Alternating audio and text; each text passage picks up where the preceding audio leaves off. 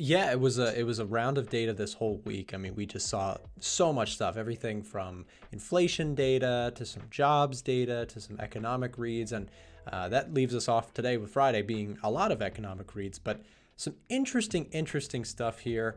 We saw the Empire State Manufacturing Index came out, a surprise to the downside there, which has been a theme across a lot of sentiment reads and economic reads.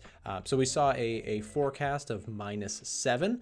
We saw the actual number came out as -20.9, but it gets more concerning when we talk about the big one for today, and one of my favorite economic indicators, which is the Consumer Sentiment Survey from the University of Michigan. We got the preliminary numbers here today, and it disappointed. And so we were forecasting 77.1 on the index. We got 76.9.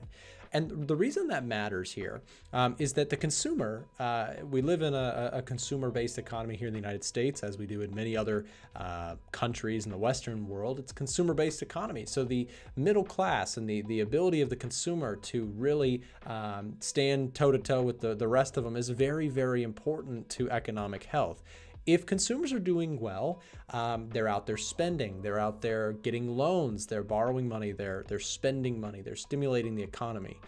That involvement from consumers and their outlook forward looking is very important. It's one of my favorite indicators because similar to the PMI, which is of the Purchasing Managers Index, the consumer sentiment allows us to get the consensus of the consumer. How are you feeling now, and how are you feeling looking forward? So to see this number hit a fresh 3-month low is concerning. And not only that, we tie that in, Johnny, to what we saw the rest of this week. We saw hot inflation reads. We saw both the Producer Price Index as well as the Consumer Price Index showing hot reads this week.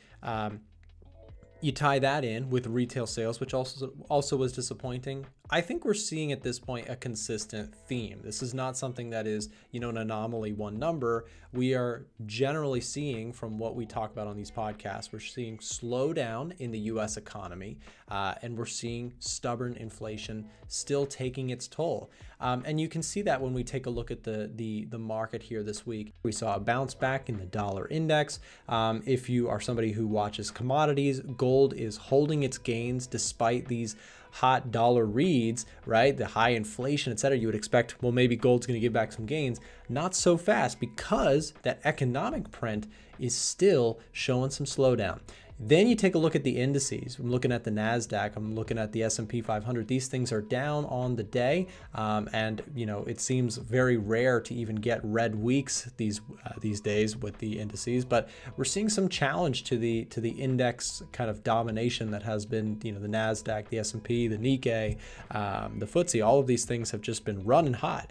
We're seeing a little pushback on that, with consumers now looking a little bit under pressure here today. So definitely a very interesting week. We had a lot of data come out this week. It was a really big one, and that sets us up well for next week, Johnny. Interesting though, with the slowdown that you mentioned that we're seeing more or less across the board, fairly significant slowdown across many points of data. We're still not seeing certainty about when and how much those interest rate cuts, when they come, are going to be. There's still a difference of opinion amongst analysts and economists. And there is a danger, of course, that they might leave it too late on both sides of the Atlantic, and we could go into a recession if rates are too high. Yes, and that's the whole kind of, you outlined the big problematic thing in the market right now is rate cuts are now on the, they're coming, right? They're going to, if we continue to see these economic slowdown points roll in, we're probably going to see rate cuts this year. That is the consensus, and I think that's probably right. Now, what gets interesting is what you kind of were highlighting there. Are we going to see those rate cuts coming in because the economy's starting to slide, which is a not so pretty scenario, or is it interest rate cuts because inflation's coming down? Cool. When we turned the year, everybody was pretty optimistic about the idea that interest rates are going to get cut because inflation's going to cool and the economy is going to kind of continue to chug along. What's not so exciting is that we are now seeing the inflation problem is not totally beaten. And at the same time, we see the economy starting to slide just a bit. So let's talk about next week now. We've got a big Fed meeting on Wednesday. Would that be the highlight for you? What else is happening? Yeah, next week is really big because this week I feel like we got a big round of data.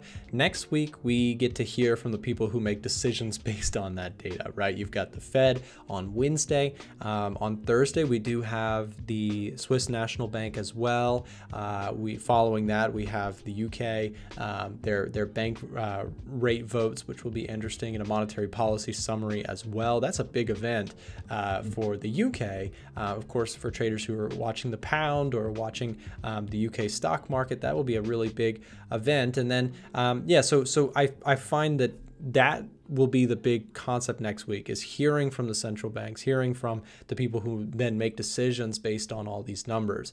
And I think that, maybe part of the skittishness that we're seeing, a little bit of uptick in the dollar, a little bit of sell-off in the stock indices right now, is people a little worried that the Fed, what are they going to say? Are they going to now kind of address that the economy, is showing signs of slowing in the US, as you mentioned, alongside other places? Is that going to be the theme of what they start talking more about? Because, now, Johnny, we think about what they've been saying. We want to see inflation heading down to 2%.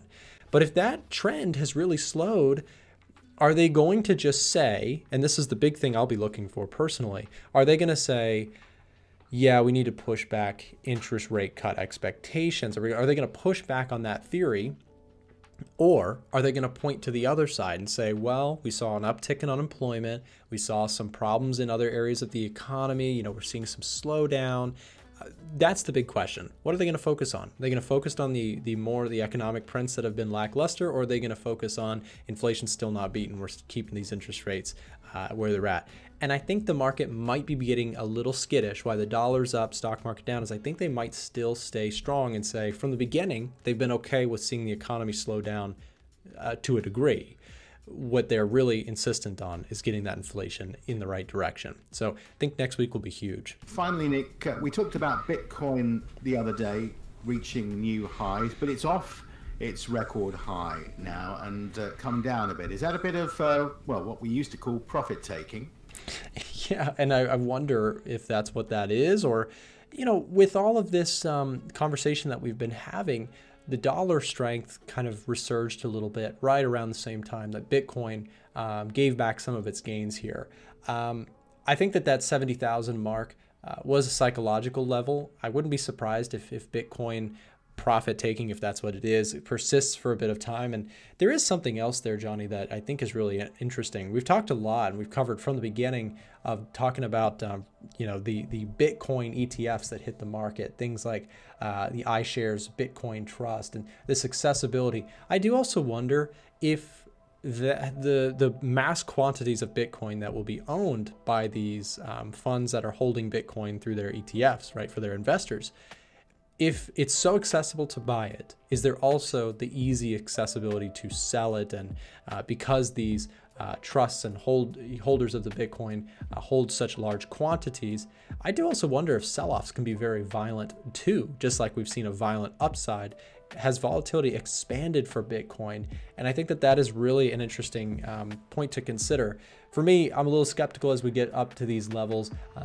We've seen this story play out for several times now, not just in Bitcoin land. There's also been penny stock land and many very, very high risk, high reward areas. And when markets like this start to really slow down, that slowdown can come with huge sell-offs. So I'd be very careful up in these areas personally. I'll see if we can get back above that 70,000 level, but for now, bulls giving that back or bears taking it over, however you'd like to look at it. I think short-term Bitcoin is looking a little concerning up at these levels.